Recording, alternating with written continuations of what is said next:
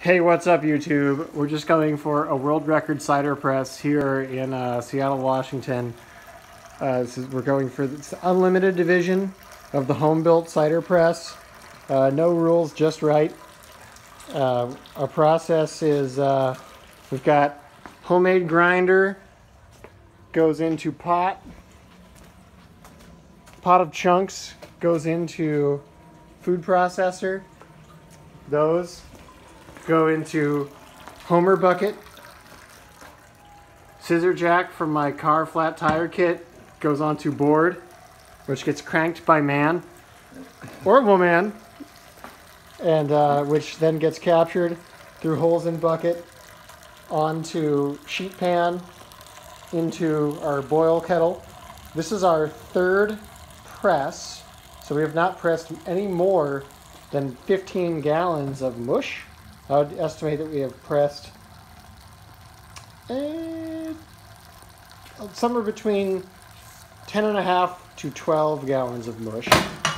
Careful! Oh my God. Resulting in, we are sitting at almost, that would be about 7 gallons, and we had to draw off a gallon because we think that we might overflow the bucket on this press. So,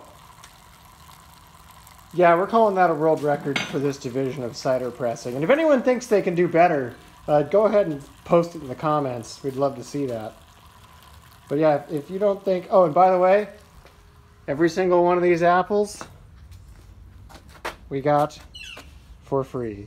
We did not pay a single penny for any of these apples. We got them from a couple of parks, got them from local food sources. You do not ever have to pay for apples if you're making cider. Only thing we paid for in this whole setup, $35 garbage disposal. And I tell you, it paid for itself in 2 presses. That's a 1.25 horsepower Titan garbage disposal. Cleaned it up with everything we could. And we believe that any flavor added will just be the terroir. Our grinder, built ourselves.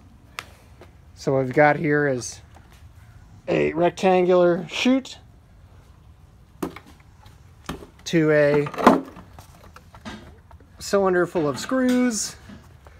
We put the drill on one end and let it rip. It's the fastest apple grinder in the West. We clocked it. There's no apple grinder faster. So yeah, that's how you make cider at home. All of this is, not all of it, I'd say 90% of it will be hardened appropriately. We usually use a champagne yeast. These are Rhode Island greenies from Piper's Orchard, and yeah, when you're done, you just hose it all off and have a good time.